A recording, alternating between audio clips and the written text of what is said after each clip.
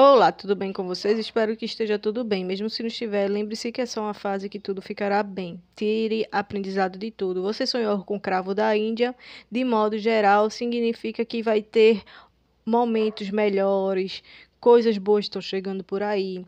Se você sonhou com aquele cravo perfumado, mostra que vai acontecer algo em particular com você, que será muito especial, tipo um amor, um romance, uma conquista, uma realização de um sonho, pode ser algo assim que você queira tanto. Não se preocupe, porque ótimos acontecimentos estão chegando por aí, novas ideias, novos pensamentos. E então se prepare.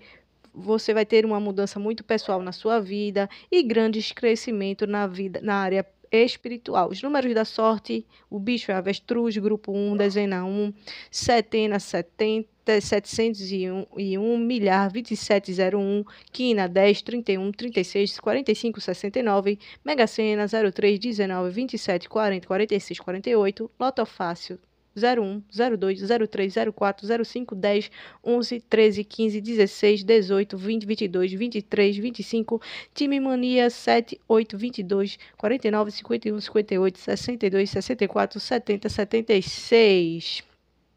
Quando você sonha com o cravo da Índia, é simbolizo de sucesso, alegrias, gratidão, é amor, é generosidade, é sucesso. Então, cravo da Índia, quando você sonha, é muito bom. É uma fase de relações amorosas, é, conquistas, felicidade. Os aspectos positivos é esse, a mensagem de amor duradouro, é coisas boas. E alguns aspectos negativos é que talvez você esteja insatisfeito com algo. Então é hora de você ir atrás daquilo que você tanto queira, né? E quando você sonha com o cravo da Índia, em especial, ele traz esses tipos de benefícios em relações à família e a relações amorosas. É uma fase muito boa.